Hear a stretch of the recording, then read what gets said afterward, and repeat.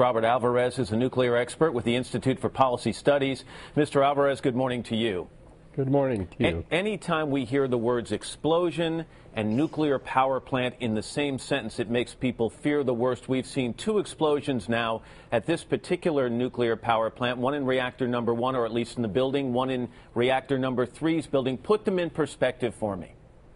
Well, I think, these events are unprecedented, and I think that the evidence that has been made public as to what's happening there indicates that the reactor operators, the government, probably with the help of the United States military, are still wrestling to gain control over the situation.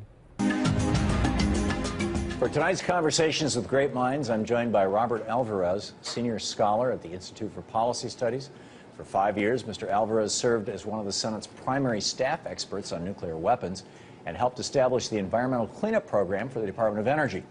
He also led teams to North Korea to establish control of nuclear weapons materials in that country. If there indeed is no water covering that spent fuel rod, how dire is the situation?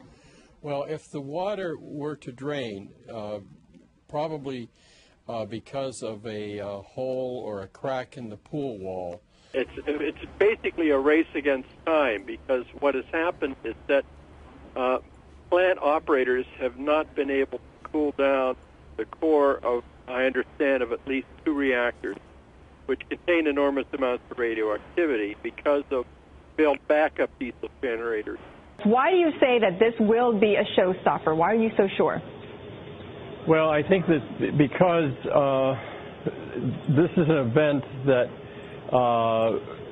no one had really anticipated and assumed would not happen, and so it's time to sort of do some major reassessments about, especially in this country, about the advisability of having operating reactors in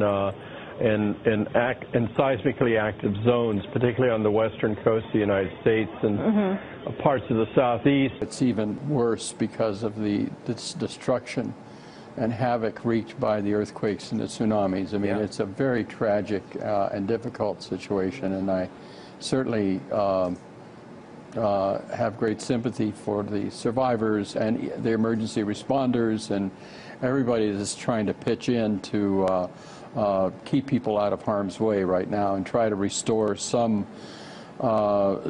modicum of life support to the population. These pools are not under the thick containment.